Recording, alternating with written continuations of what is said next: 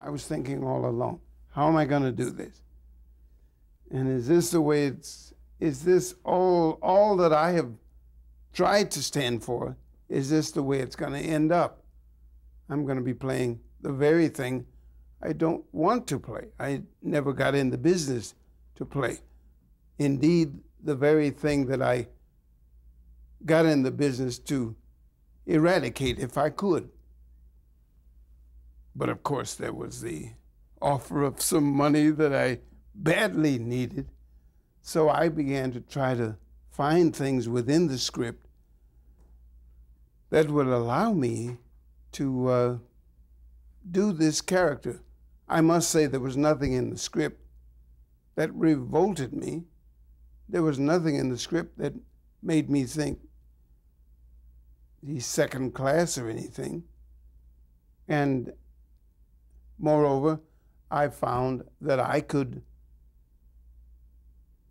had a way of saying and doing things with what I saw that took the onus off the character, the man himself.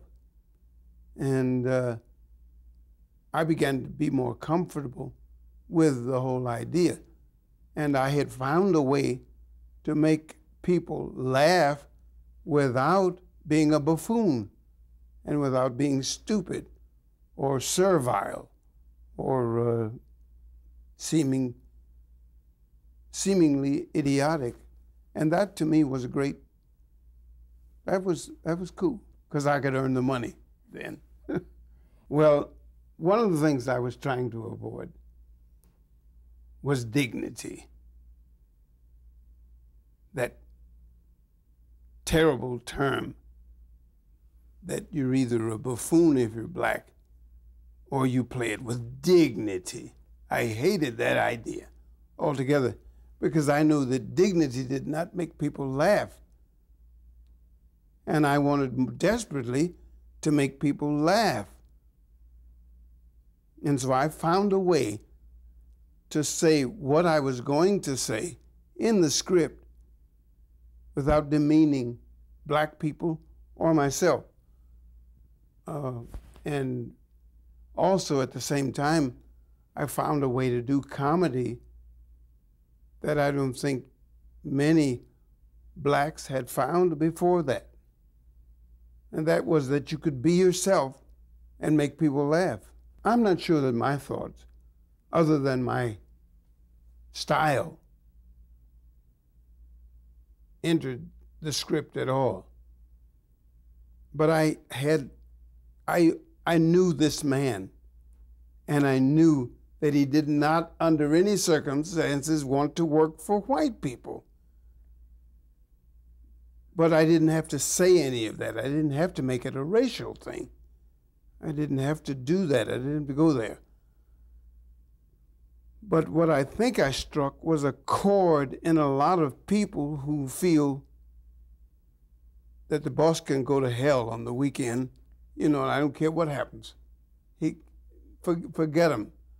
So I found a way to say what I was going to say, and you could hear the curse words ringing in the character, so that everything I said had this ring of, I can't say it on television, I can't say it on this, but it had that ring in it. Well, what do you, like the very first script,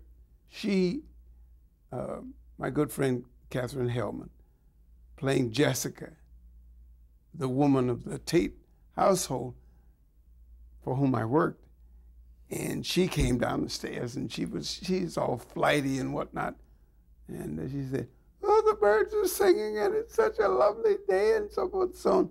And I'm breaking eggs over a tureen, and prior to mixing them up and fixing breakfast for the household.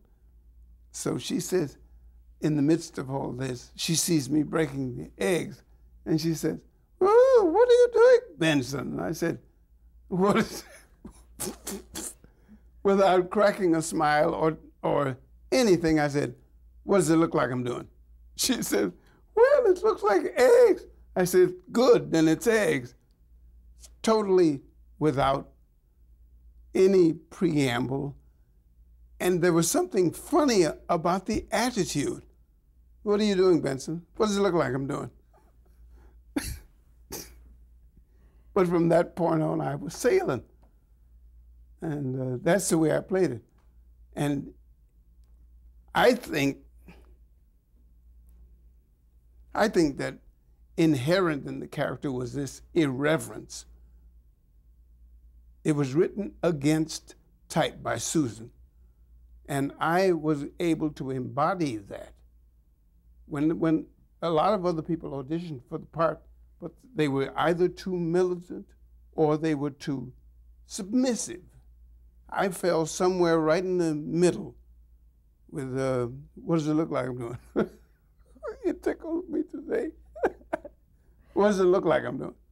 Well, good, then it's eggs. Well, you know, eggs could kill Mr. Tate. And I said, because I didn't like him because of the way he treated Mrs. Tate. She said, well, we would like this evening, what was it,